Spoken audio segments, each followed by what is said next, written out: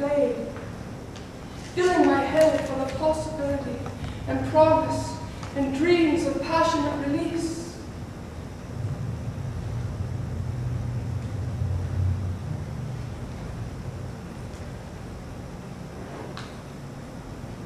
Even though I'd locked myself away in a self-imposed exile, like a nun in her cell.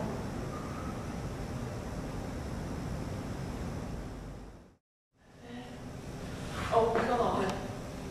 And then, 2 seconds later, everything began to sway and swell, ever so slightly, like I imagined any odd fluid would be completely surrounding me, swirling about, swish, swish, swish.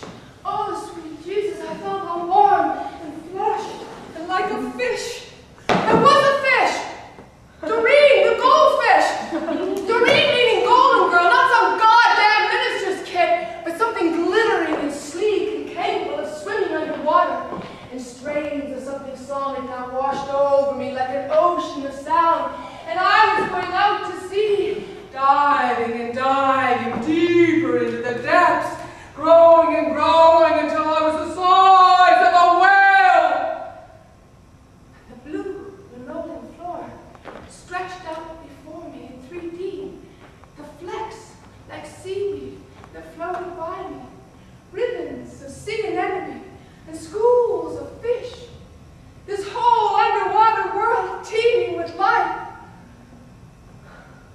No, not schools of fish, but thousands and thousands of little seamen that rushed towards me, the egg, the center of the universe, the center of all possibility. And I said, Bimbo, Bimbo, I am the egg. And the whole way home, the wind whistled inside my helmet like a wild, untamed hymn. And the motor vibrated between my legs like a Trojan horse. Or was that the name of a condom? And I thought, oh, Jesus Christ, I'm gonna fucking come right here in the middle of the freeway! Awake my soul, awake my tongue, in bed! And that's exactly where we went. We got back to Martin's, and he ripped off my jumpsuit like a hungry wolf salivating over a fresh kill, and then bit in my neck, twisting it in a death hold. And I slowly surrendered under his weight.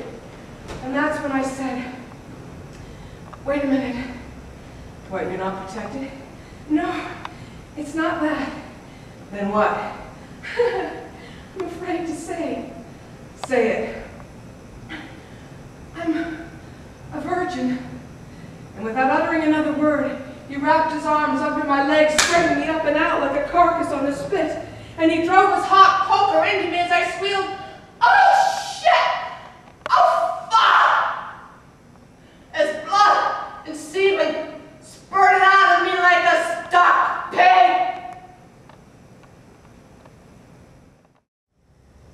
And then, oh God! And then I expelled this stillborn hope. All of me wet with tears and effort and release, as this miscarried energy finally dropped out of me.